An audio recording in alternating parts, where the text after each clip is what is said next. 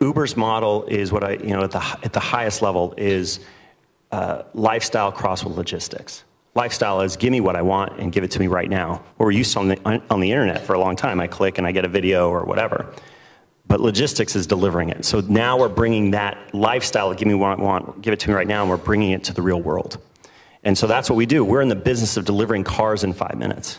But once you're delivering cars in 5 minutes, there's a lot of things you can deliver in 5 minutes. And that's kind of how we look at it. And have you thought consciously about what some of those other things might be? Sure. On Valentine's Day the last couple of years, we did on-demand roses. Right? So, you're a guy, you're pretty forgetful about Valentine's Day. I get it. You open up your Uber app, you push a button, and in 5 minutes a bouquet of roses comes, and you are a freaking hero. Yeah. So I call that scaling romance. Yeah.